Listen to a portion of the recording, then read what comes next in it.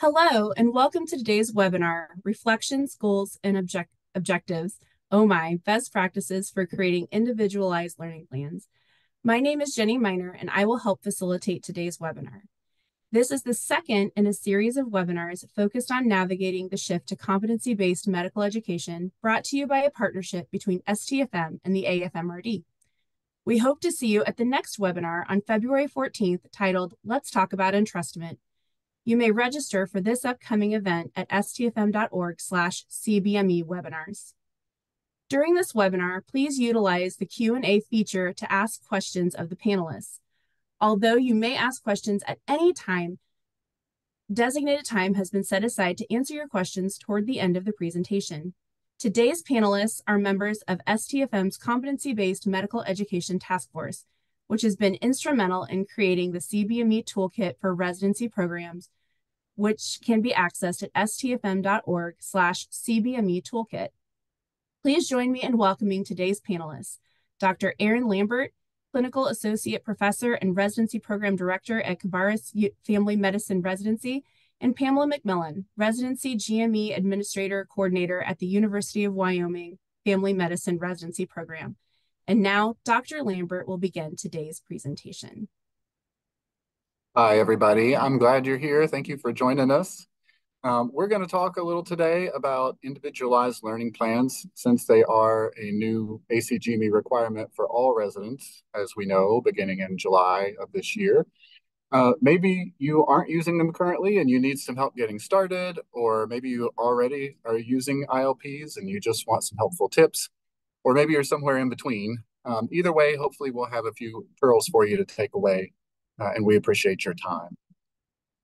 But first, we would like to know a little more about our audience. So we have a couple of poll questions just to kind of get a feel for who's out there and who's listening. So if you could just take a second and answer those two questions for us, that'll help us kind of adjust our talking for our audience a little bit. Hopefully not too many of you were affected by the storms yesterday. Your internet is still working, or I guess you wouldn't be on this if it wasn't. Some of you are under 9 inches of snow, we heard. Some of us have just a lot of mud.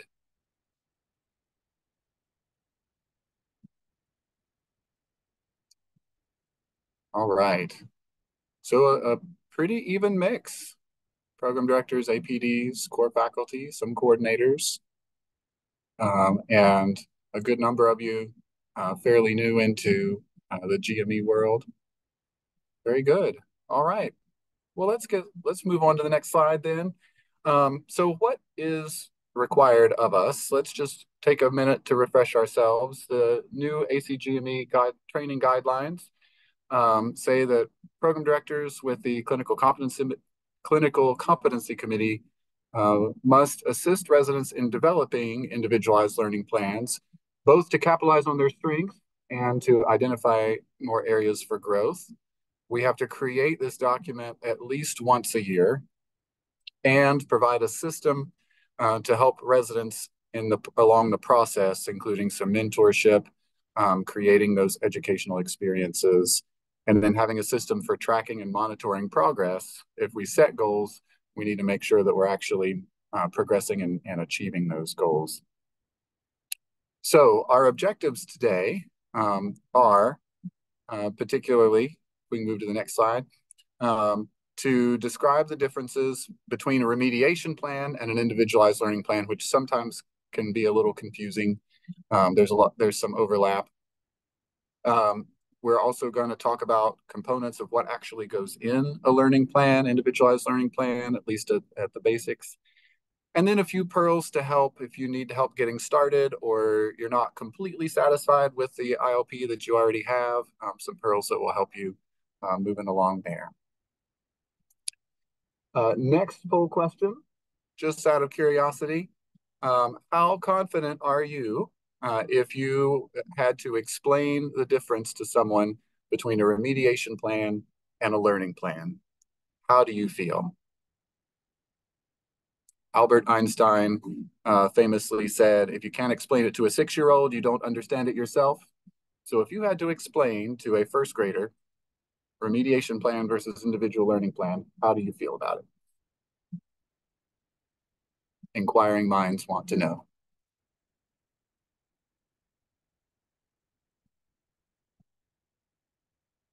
All right.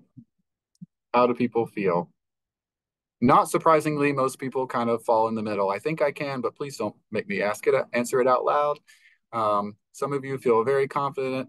Only a few of you are a little in the dark about the differences. So that's good. That's what we're going to talk about on the next slide.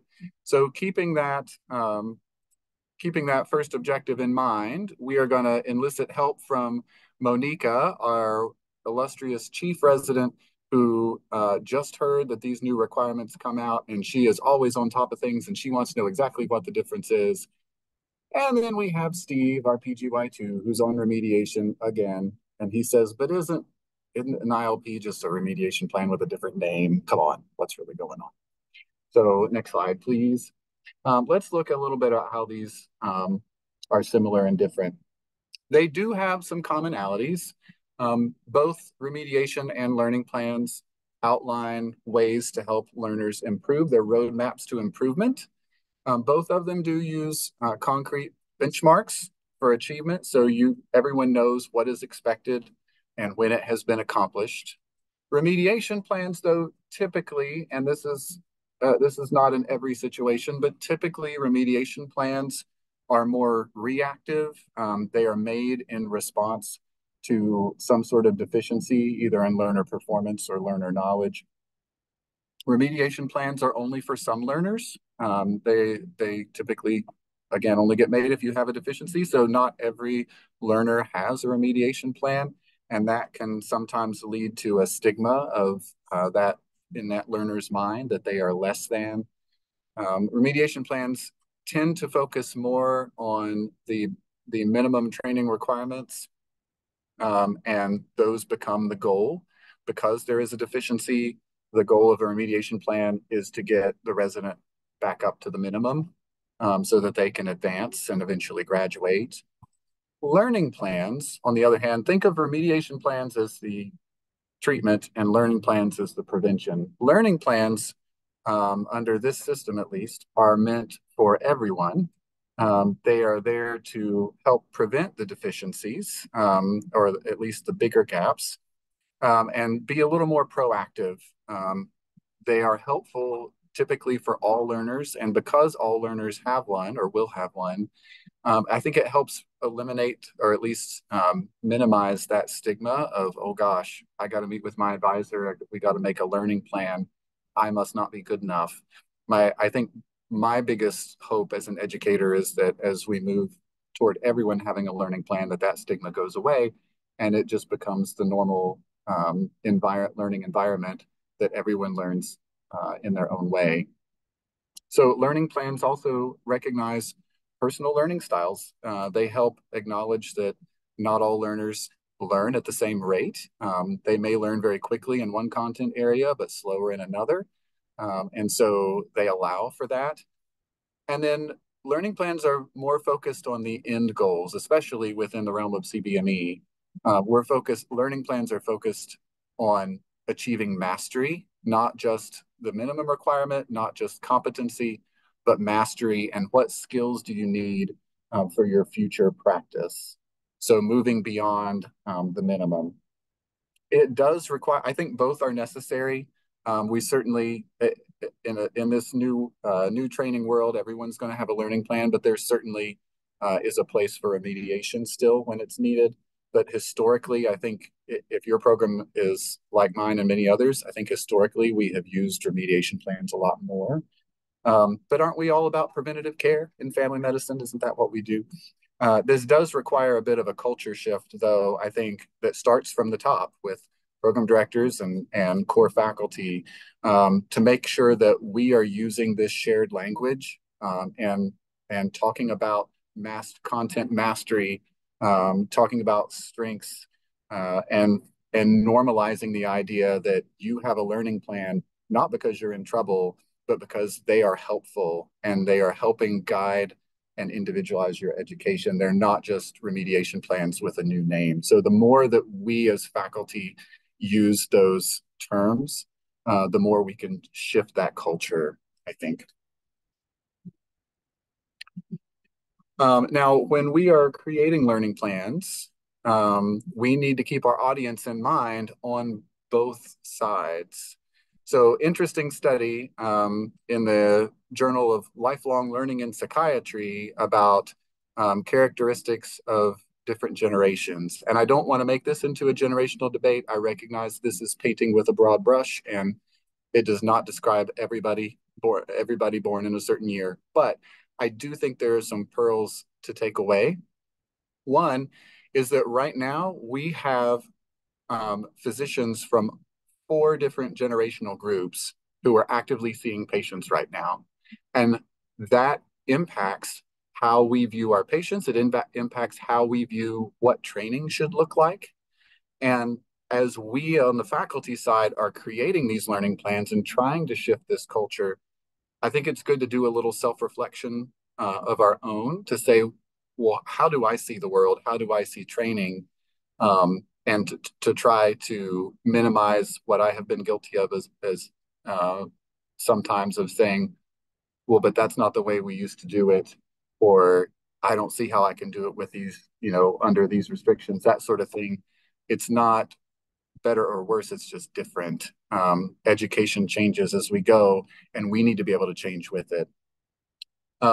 Although we have faculty and practicing physicians from all 4 generations, right now the majority of our learners on the other side of this ILP table are in that millennial age group, in that millennial generation. And we have to be able to, every generation has their strengths and has their challenges.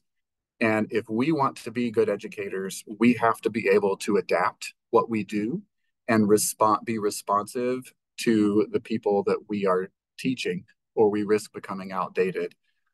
So particularly out of this whole chart, there are a couple of lines that I've highlighted there that I think are really interesting, both the feedback preference and the work-life balance, because I think both of those have been sticking points and sometimes have been barriers to good communication amongst faculty and residents.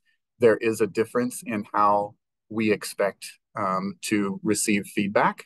The millennial generation in general expects to get lots of feedback, and anytime that it is useful or anytime they want it, and want more flexibility and options in the work-life balance. And that is not a bad thing. Perhaps they are advocating a little bit more for that balance that the rest of us should have been all along. But we still need to set appropriate expectations so that the training and the content is learned. I say this and include this slide only to say we need to make sure that we are responsive to the generation we're teaching, and that we are creating our curriculum, we're creating our learning plans, we are shifting our own cultures and acknowledging our own biases as we try to teach them and lead them. Another thing to keep in mind as we make these learning plans are the pillars of competency-based medical education. Next slide, please. As we create these learning plans and we're writing down goals and objectives and we're discussing with the residents their strengths and their challenges, we need to think, are the things that I'm writing, are the things I'm including in this learning plan, are they focused on outcomes? The outcomes are really where we are headed with CBME. Not did you spend enough time on cardiology rotation, did you check the boxes, but did you learn what you need for your future practice? Do you have the skills that we expect you will need after you graduate? So focusing on outcomes when you're writing these ILPs. Are we being supportive of the learner's progression of their learning? Are we making building blocks and not big jumps? Are we giving them appropriate level expectations and learning opportunities as a brand new intern versus a second year versus a finishing third year? Is there a progression of expectations, a progression of autonomy, a progression of challenges for them so that they can grow in achievable steps? Is it flexible for each individual and kind of tied to their abilities? Obviously, that's in the name, that it's individualized. And we'll talk about that a lot more in a minute. Are we being responsive to learner needs? And this also gets onto the idea of coaching. It mentions coaching techniques. There is a whole separate webinar on coaching that's going to be coming up later, so I'm not going to dive into that a lot right now, but stay tuned. A little teaser for a future webinar. But essentially, are we listening to the learner when they come back? These ILPs are not meant to be a unidirectional communication where we tell them what we think they're doing well and not, and what they need to do to get better. That's becoming a little bit outdated under the new CBME model. It is more, we certainly still include that, but it is much more of a discussion. Are we listening to them when they say, I really don't feel comfortable with this yet? And making sure that we respond to those things. And then assessments as well. And there's another webinar on assessments later. But we need to know that they have mastered this content and these skills. And in order to do that, we need lots of different assessments. There is no one single way of evaluating a resident that is going to give them everything they need. So when you're writing your ILP and you're making your objectives and you're answering the question, how am I going to know the resident achieved this? Think about all the different ways that you could evaluate and assess that resident and make sure that you're including those in there. Next slide. So let's talk about what's really needs to be in an ILP. We have our wonderful program director, Dr. Anita Nguyen, and she says, I'm in on this. I want to get better. What's in an ILP? One of her core faculty, Dr. Hugh Grumpy, unfortunately, is just kind of a little more skeptical, saying, how much more work is this really going to cost me? I'm not so sold on this. So let's talk about it, because it is important as we create new structures for doing this, that it is not overburdensome on either the faculty or the resident side, that it's achievable amount of workload for both of them to be successful. So that leads us to our next audience question. If you could get ready for that, how do you feel about your current ILP format, if you have one? If you're using an individual learning plan right now, you're like, oh my gosh, it's great. I'm just here to humor the presenters to make them feel good so they have a bigger crowd. Or maybe you say, it's good, but I think it probably could be better. Maybe you say, well, we have one. I can't remember where we keep it. It might be somewhere. Or you were just hoping I wouldn't even ask this question because you don't have one yet. What's our audience saying right now? Where is everybody?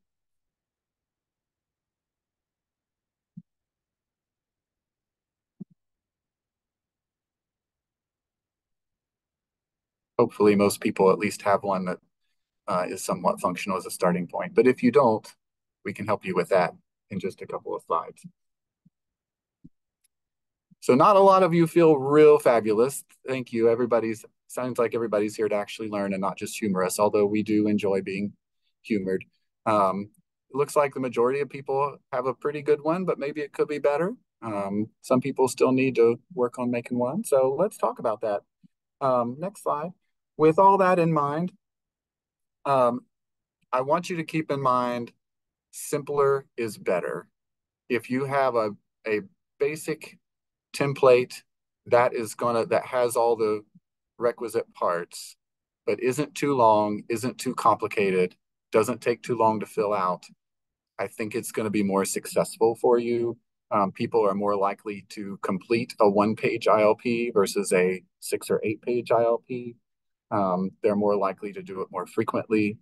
So thinking about, at a minimum, what do we need to look at in learning plans?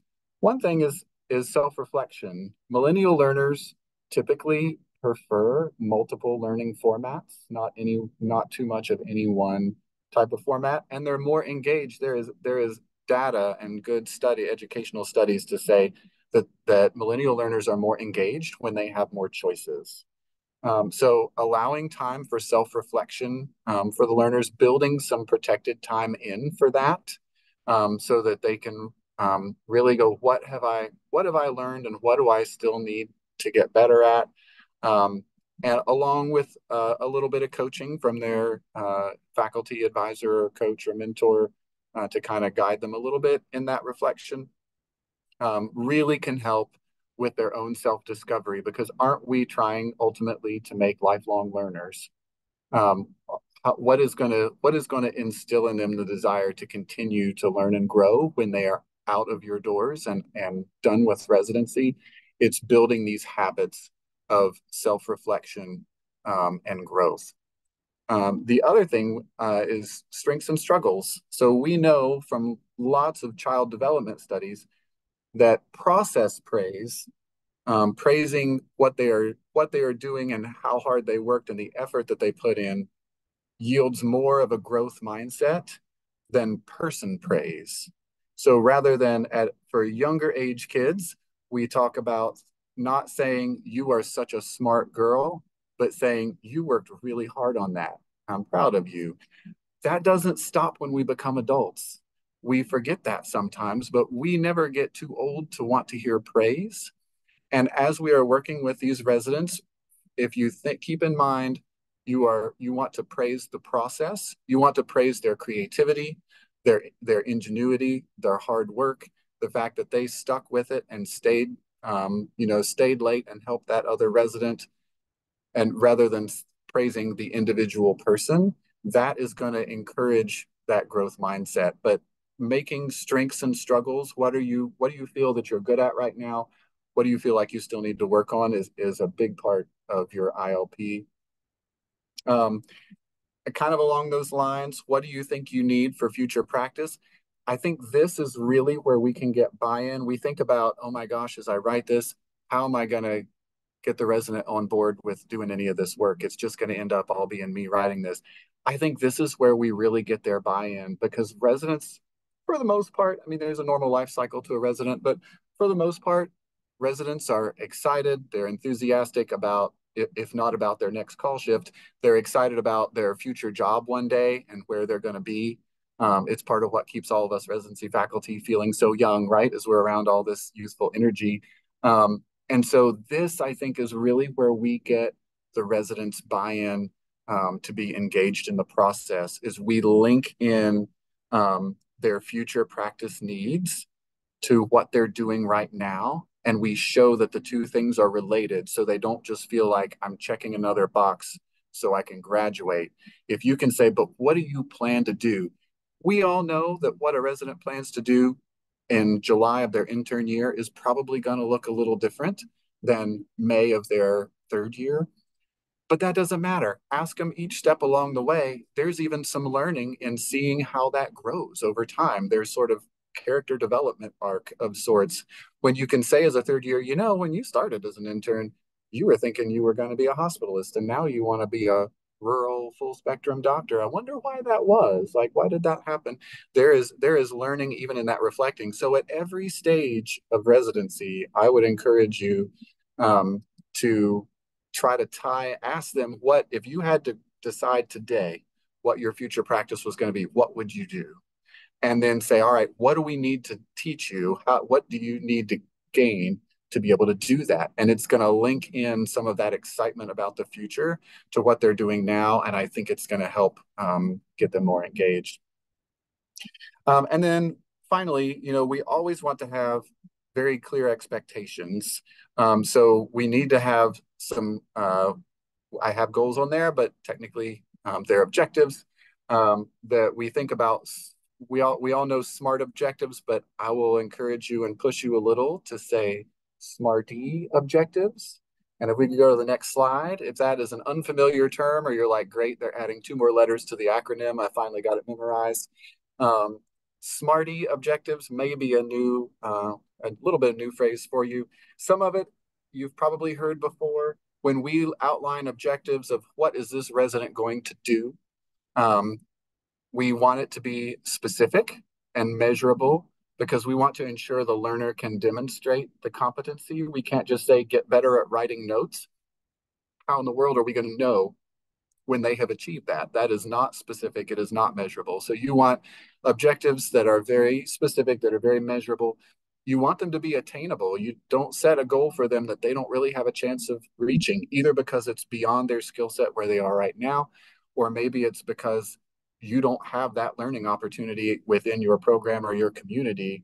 We're setting them up to fail. So making sure that what you're asking them to do is attainable, and is it relevant? This kind of gets back to, why am I learning this? Am I just checking a box, or is there a purpose? I think particularly the learners that we have right now are very purpose driven. I want to know that what I'm doing matters.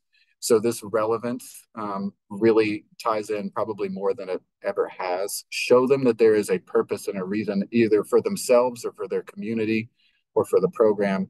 And that goes a long way. And then obviously time-based, you need a deadline. You need to have been able to do this by this date, or it will never get done. That also doesn't stop happening when we become full-fledged adults either, unfortunately. So the SMART portions are probably familiar to most of you, but the I and the E is where I'm going to challenge you just a little bit if you're not already doing it.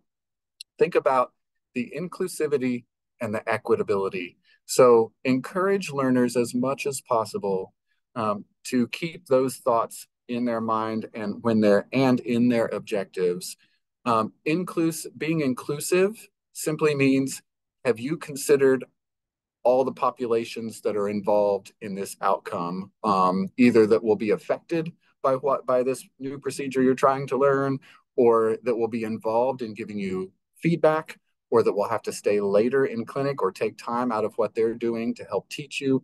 Have you considered all of those groups of people when it's appropriate? And equitability is, does it address disparities or unique circumstances of different populations? So as an example, you're probably thinking, yeah, that sounds good, but what does that really mean? So you might set a goal to resident will complete all clinic notes within 1 business day. That is a relatively smart objective, but if you wanted to add the I or the E, maybe that being a little more inclusive, resident will complete all clinic notes within 1 business day, seeking input from preceptors and nursing staff on how to be more efficient with time. Think about, if it takes you longer, that affects your preceptors' inbox and management, and the quality of the feedback they can give. It affects your nursing staff of how long you're taking in clinic, and do they have to stay late and end up getting paid overtime. These are groups of people that could be involved in this objective. So have you considered that how you could include them? For the equity, an easy one to think about. Within 3 months, resident will improve recognition of malignant skin lesions by 50% on the derm case studies. That is a SMART objective. If you wanted also to be equitable, you would add on the end of that, including at least 20% of lesions on darker skin tones. Think about the other populations, and are you showing the unique circumstances of it's different to recognize the same rash on different colored skin tones. So thinking about that inclusivity, that equitability part, there's a little bit of overlap. So it doesn't really, it's not super important that you say, well, does this fall under the I or the E bucket? Just that you're thinking about those things and being more well-rounded. Dr. So, Lambert? yes. We have a question from our audience asking if we could please explain inclusivity a bit more. They're still a little bit muddy on that piece of it. So could you explain that just a little bit more? I can certainly try. When we think about inclusivity, let's say you were going to make a goal to learn a new procedure. Maybe your resident needs to get better at placing IUDs or long-term contraceptives. Perhaps as part of that goal, rather than just focusing on the skill itself, you might want to include within that goal how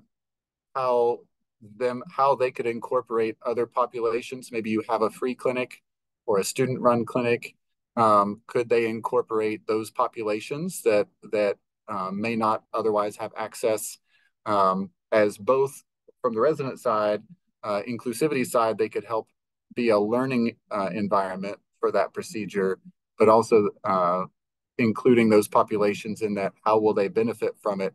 Could we specifically target this learning experience in one of those clinics so that those populations can benefit from it, being inclusive of specific populations? I'm not sure if that's helpful or not. We can certainly chat more later. Um, so thinking about what an ILP actually looks like in form and function, if we can go to the next slide. If you are one of those people who responded that we don't really have a good template yet, or we have one, but I'm not real happy with it, good news, the CBME task force has created a template that you are certainly welcome to use. That's what we made it for. This is not, and you can see it on your screen right now, this is a template that is accessible for anybody from the STFM's CBME toolkit. The web address is right there. And this is what it looks like. There is no exact right way to do this. What we have put up on the screen there in front of you, the template that we have come up with, is meant to be a starting point. It is meant to be to include the basics, and there is plenty of room for you to customize it to what fits for your program. But what you see there, just to kind of walk through it a little bit, it's got the resident's name, their advisor, coach, and the date that you are reviewing it, because these should be reviewed multiple times throughout the year, ideally. And then we group things to try, and simpler is better. We tried to keep it in 3 main buckets, and we linked them to the ILP. So the individual, the learning, and the plan. So the first section, the individual, this is where a lot of the self-reflection comes into play. As of right now, today, my future practice goals include, and then also asking them, what do you think you still need to work on for your future career? So that is the individual section, and that is a lot of this self-reflection. The learning section, this is where we push the learner to go back to their last ILP, the most recent ILP done. Look at the objectives that you had there and reflect on whether that you actually achieved them or not, or do they still need more attention? And I know for us, sometimes we didn't do great. We made the objectives. We said, great, here's the stuff you're going to work on. But how often do we really go back again and say, did you achieve these or not? What do we need to do? Maybe you do, and that's great. But that's hard sometimes. We make the objectives, we make the goals, and then we kind of say, great, we did that, and we move on. So the learning is also part of the reflection, but also kind of the strengths and struggles a little bit too. And then the last section, the plan, this is where you make your SMARTY objectives.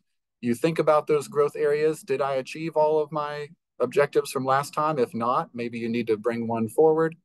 Maybe there's a new thing that has new opportunity to grow that has come up. We use the term growth areas, meaning rather than weaknesses, this is an area that you have an opportunity to grow in.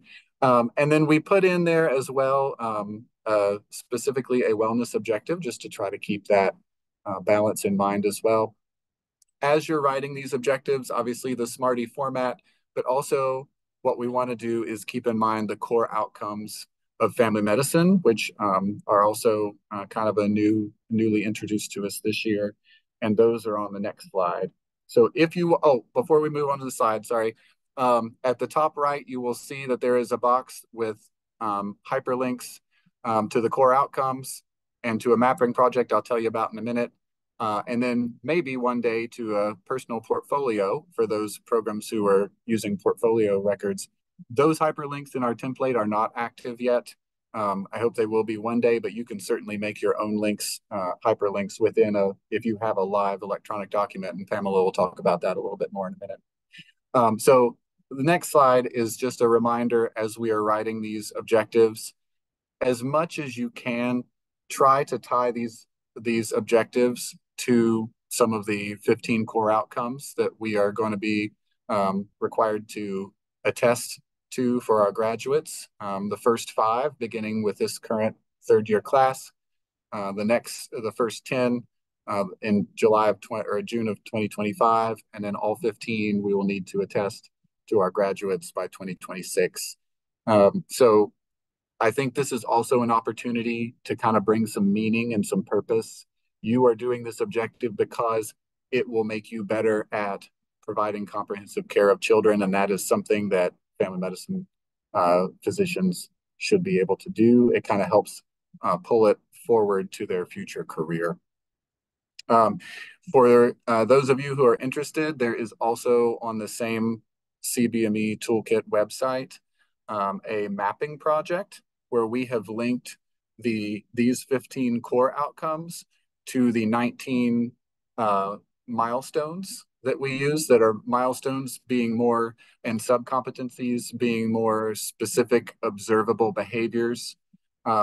Saying, are you modeling lifelong learning is really hard to directly observe, but you can track that number 10 core outcome to several of the milestones that are specific learning opportunities. So if you need to be able to say, this resident is not great at diagnosing and managing common mental health conditions yet, what kind of activities could I make for them in their ILP? You can go to the mapping project and see specific observable behaviors of subcompetencies and milestones that you can maybe design some learning opportunities around. So I didn't include the actual mapping spreadsheet here because it's very busy and a little overwhelming, honestly, to look at in one slide. But you can go on the toolkit and look at that as well. All right. And with that, I am going to transition over to Pamela. Thank you, Dr. Lambert. I just wanted to add here that we did have one of our question and answers. It was more of a comment from someone just talking about the SMARTY goals, and they said that smarter objectives are better. The E stands for energizing and the R stands for rewarding. And I thought that was a good way to look at that too. So thank you for that comment. Super, super helpful. Now we're going to move on to tips and tricks maybe on how you get started with creating an ILP. And here we have May Go For It, program coordinator. She is super excited and raring to go, thinking that her program is prepared and ready to get started creating her ILP. So let's go ahead and move on to the next slide here, please. And so when we think about creating ILPs, Dr. Lambert just shared with all of you one of the ILPs that the CBME task force created. I would like to include that on that subcommittee for these ILPs, we did have a resident physician that was part of that conversation. And so he was super helpful for us to keep in mind the resident's perspective and adding those reflection pieces, which I think is super helpful. And we would encourage you to include your residents' reflections and feedback in those. So when we're creating these ILPs, obviously we want to collaborate with the resident, and we want this to be a guided self-reflection from the resident's perspective. And so keep in mind the residents, we have so many different residents' perspectives. We're not going to please everyone, which I think is super hard for a lot of us in the GME world. But we know that residents all want to talk about their goals and objectives. And so keeping an open mind on how that can be self-reflective in your ILP is super helpful. And we also want to make sure that the connections that we're using within this ILP are why each experience in that learning process is important to not only the resident, but also to the faculty, the advisors, and the program directors. So we always want to make sure that these forms are easily accessible to both the learner, the resident, the advisor, the coach, the program director, and also your residency administrator. Those pieces are important as well. Can we go to the next slide, please, here? And so I'm just going to talk briefly here. This is our next slide that we're going to ask for questions, but when we create these ILPs, all programs are doing this differently. And I think it's important to know that there's no right way or wrong way to do that. We have been collaborating with New Innovations, which is a software system that a lot of programs use. Also, we are in and works with a MedHub as well to create some sort of a live document within their software. The form that Dr. Lambert shared with you just a little bit ago that's available on the CBME toolkit through STFM, that form can actually be created in a live document within Office 365. It also can be used within like a Google document or a SharePoint document. And those documents are easier to be accessible and to be a live document. And so you're using that information from the very beginning of when your resident is starting with you in your program, your advisor or coach is meeting with that resident at the very beginning of their learning process within the program. And you're filling out, the resident is filling out their portion, the advisor can fill out their portion, they can meet together and talk about those goals and objectives. And that form is going to stay live within your institution's systems and however you do that. My program uses Office 365, and so we can share those documents through OneDrive, and the resident has access to that form, the advisor has access to that form, and so does the program director. And then when we go to meet with that resident again in 3 months for their next advisor meeting, that same document is available to us. We can see the information, it's live in front of us, and we can just scroll down and create the same information on this same document, and being able to follow through and to make sure that we're answering all of those questions that Dr. Lambert talked about. You know, what are the objectives? What are they talking about? What are they wanting to learn? What do they need to work on? Where are they at with their wellness? You know, and you can just pick up where you left off in the form. And so you're not constantly having to go back and forth, which I think has been a big struggle for a lot of programs. So just keep an open mind when you're creating these forms. And if you have questions, obviously, please feel free to reach out to Dr. Lambert or to myself or to Dr. Tulshian. We are more than happy to answer questions and fill in the gaps there. But again, all programs are going to do this differently, and that is okay. The framework that we've given you is a perspective from all different sides. And we feel that it's very important that the residents are a big part of this process when we're doing these ILPs. I see a question over here again in our question and answer, and I'm just going to go ahead and answer this live here. Would love to know what you're using in New Innovations. I asked for a way to get the information together and was told New Innovations does not have the capability to do that. And so, yes, I would tell you that we are in the process of working with New Innovations on trying to figure out how to create a live document. There's multiple ways to use the software. I will tell you, I've been using New Innovations now since 2004, and they've come a long way, but there is still some work to be done. And so the STFM task force is working with New Innovations to create a way for that document to be live. So once we have all the answers, we will definitely keep you all in the loop and make sure that you know how to do all those things within the software. Another live question here. Will you also be working with metrics on that document? I have never heard of metrics, but we are more than happy to, if you could send some more information, you have Dr. Lambert's email and mine here on the screen. Please send us that information. If you have a contact person, we're more than happy to reach out to them and figure out a way to create or to collaborate with them on how to have a live ILP as well. One other question that sometimes comes up is, at what point should we make the first ILP? I know there's been a lot of discussion within our own faculty. Do we do this for, do we wait 3 months? Do we wait 6 months after the first CCC review right at the beginning? I would encourage, if we're talking about a proactive plan to help enhance their learning, that can't come too early. I think the initial ILP really could be done as early as orientation, or certainly early. And it's a great chance for them to meet their faculty mentor, advisor, or coach, and get to know them a little bit.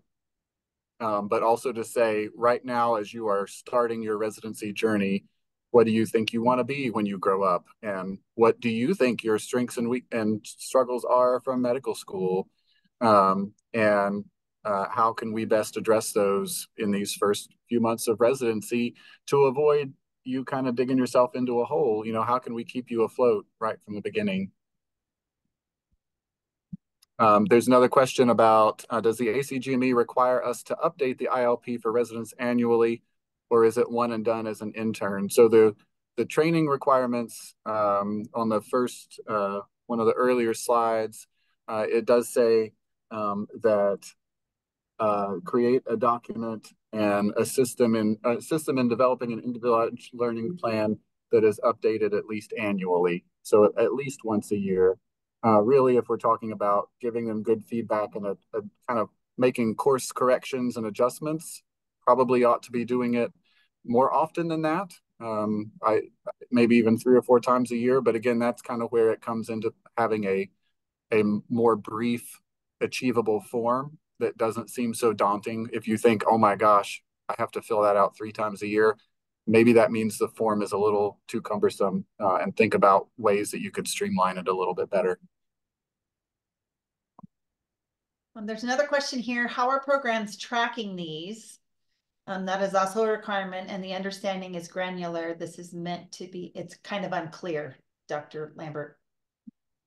Yeah, so I don't know that we're live tracking. We'll see how when we do our web ads every year, like what we have to submit. But I think it's more of a be ready to prove it if you're asked or audited sort of thing. So just having, I think in terms of tracking, if you're doing it and you're keeping the documentation on file somewhere, so that if someone says at a site visit, hey, are you doing ILPs? Show me.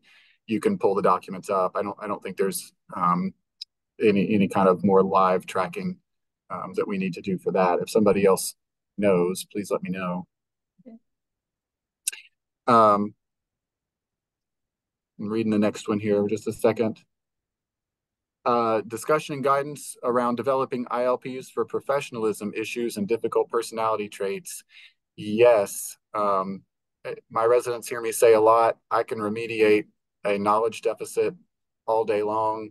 Remediating personality is difficult. I don't have a lot of great advice for you on that. I have been through that myself as a program director. I will say focusing on observable behaviors obviously is important. Talking about the process and not the person. I think this is where the mapping project could come into play, because you have that core outcome. Sorry, let me pull it up. You have the core outcome about modeling professionalism, core outcome number 5. And if you pull the mapping project up, you can find several milestones that are sub-competencies that are more observable behaviors, and try to focus on building learning activities based off of those. And treat it like you would any other skill deficit. You are here. I need you to be here. And here are the things, that important piece that we sometimes leave out is, here are the things we're gonna do to help you get there. Somebody else asked, oh, sorry, Pamela. Oh, go ahead. Somebody else asked, I'd like to know who's primarily responsible for creating the ILP. It should be done together. Obviously, residents are not going to do anything that's not, that is, we don't request or require them to do. So we need to have, as a program, we need to have that expectation of, this is something we do, and put the purpose to it. Here is why we do this. Here is why we do these ILPs, and why we do them however often that you're going to do them. But in terms of actually creating the document, they really ought to be done together. Ideally, the resident self-reflects and starts to answer some of those questions, and then they bring it to their advisor or their coach, who kind of adds their own perspective in, and together they work on what the priorities are, and how to what to aim for the next few months. I think the other benefit to doing it frequently throughout the year, if you set goals for improvement that are 12 months long, you really can lose momentum very quickly, and it seems like an overwhelming bite to chew. So if you say, look, we're just looking at the next 2 or 3 months, I would like to see you do this. It helps kind of narrow things down and not seem so overwhelming. A little bit smaller bites that you can progress as they go. Great. Dr. Meisner here says, although this change can seem overwhelming, the key is to get started and modify as time marches forward. As others have pointed out in the past, Rome wasn't built in a day, but the Romans worked on it every day, and that's excellent advice. This is a work in progress, and we know that things are going to change over time. And you will find as you work through this process with your ILP that there may be things as a program that you decide that you want to look differently or you want it to change, which is super helpful if you're doing this live document. You're going to be able to change that as you go, and you'll be able to see the progression and what those changes are. So it's tracking it in that document as you're going throughout the residence time within your program. One of the good pieces of advice along those lines that I got when I was a junior faculty, when you get that dreaded question, what are your 3-year goals, your 5-year goals, your 10-year goals? I had a great mentor who said, look at your career, and in a residence case, look at your training as a river. And you kind of know where you're going to end up, but you can't read all the rapids from the river changes, and you can't read all the rapids before you start your journey. So think of it more as a series of small course corrections as you read the rapids, rather than plotting out your entire course and trying to stick to it. So I think ILPs can be kind of like that. Think of them as a series of small course corrections. And that kind of gets to another question someone else had is they use their ILP to help structure elective time, and all the layers of things that we already track with patient care and daily evaluations and milestones. Is an ILP duplicative? I think that's a very fair question. I think it can be. I think it depends on how you, and this is an opinion of one, I think it depends on how you structure it. I think you can design your ILP with whatever components you want, and there's no exact right way. And if you already know that you track these other things, then what is it that you're not getting at, and focus your ILP on that. Or is there a drive, an engagement, an ambition, a different set of goals to track that isn't really being captured? Or do you need your ILP to kind of, all those other milestones and evaluations are individual points of data? Do you need something that really pulls it all together and says, where are you and where do you need to get to? We're concerned about the outcomes, the end result. How can we make this meaningful and useful? Because residents don't love filling out more forms, but neither do we, if we don't find purpose in them. We get frustrated with paperwork and with forms and with surveys and evaluations because we don't find meaning in them, right? We get frustrated because we think nobody else is going to read this on the other end after I do all this work, or we're going to fill this all out and then never look at it again. Or these are all questions that they already know the answer to. They're just making me fill out all over again. Those are all very valid reasons for all of us to not like filling out forms. So I challenge you to think about, as you design your ILP, what can you put in there that's meaningful to pull this all together, to bring purpose to their training, to connect their training to their future practice, and leave some of the other checky box stuff out that you're already tracking so it's not duplicative. And then you're never going to get 100% of everybody super excited about this, but I think you can get a good majority of people on board if they find purpose in it, if they know that you are sitting down and talking with them together and something useful comes out of that discussion. And if you ask them and you together the next time, they know they're going to look at these goals. Next time we meet, they're going to look at these goals I'm setting today, and whether I achieved them or not, somebody is going to dig this document up and look at it again. It's not just a one and done thing. So if you design the process and the form in the right way, I think you can bring that purpose, you can bring that meaning, and then it's going to encourage more people to want to do them. Great answer, Dr. Lambert. We have a question here about how about semi-annually with the semi-annual reviews? I would say yes, this ILP should be reviewed. I know that in my program, my institution, my program director has a semi-annual reviews, and he actually goes over this form or the ILP that we had in place at the time and reviews that with the resident twice a year. So good question. We'll What time frame should SMARTY objectives cover? For example, in the next 6 months, or is it a shorter time frame, Dr. Lambert? I think it depends on the behavior or the skill that you're trying to develop. You know, if you're trying to get if a resident is working on being more efficient in their clinic workflow, which is a hobby of mine to try to teach, you don't need 6 months to know. You can know in a few half days of clinic, is this new intervention working or useful or not. If you're trying to get them to show model their professionalism, if the issue is showing up to your rotations and being on time and present and engaged in their learning on rotations, you're going to need a longer amount of time to show that. So I think it kind of depends on there's not a right answer. It depends on what you want to try to what the learner needs to demonstrate that they can do, and how much time does it take to be able to demonstrate that efficiently. We're going to have another webinar later on, and I think Chris Emily is on here right now, but about entrustability. How much can you trust the resident to do this? Do you need to be over their shoulder? Do you need to be in the room? Do you need to be outside the room?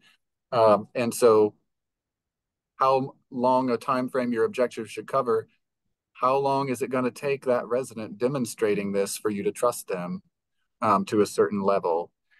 So I would encourage you, though, to think on the shorter side, because the longer you go between setting the goal and setting the objective and reevaluating it, the more energy is going to be lost, because they feel like it's not being inspected. They feel like it's not being followed up. So I would err on the side of, and you can always check in more frequently and say, nope, we're still not there yet. Let's stay the course. That's okay. But I would encourage you to err on the shorter side. Somebody tells me, I want you to get better at this and I'll check on you again in 6 months. It's going to go on my back burner, to be honest. It's not going to be in the forefront until 5.5 months from now. Well, that they one of our users uses the Crucial Conversations program to help with personality issues. So for the question about that, that might be something that could help. Help there. There's a question about, would you use this process for issues identified by the program but not recognized by the resident? And that's a great question. I think that is absolutely a great place to incorporate it into the discussion with their faculty advisor or mentor or coach, whatever your title may be. That is why residents don't just create these all by themselves, because they have blind spots. We all have blind spots, right, in our performance and our abilities. So I think as you sit and listen to what the resident has come up with for their strengths and struggles, if you or the faculty as a group have identified one that they don't seem to be noticing, that's where you put it in. You say, I like I like your ideas. I think we can work on 2 of these, but I really think one of them should be this. How do you feel you're doing in this aspect? And pull in their kind of a little bit of forced reflection on that and bring that in. This is not a blank check for the resident to set whatever goals they want. They should initiate, but it is still done together. And you absolutely, as a faculty, if you see an important thing that is lacking or needs to be better, please feel free to put that in the discussion and work together to decide.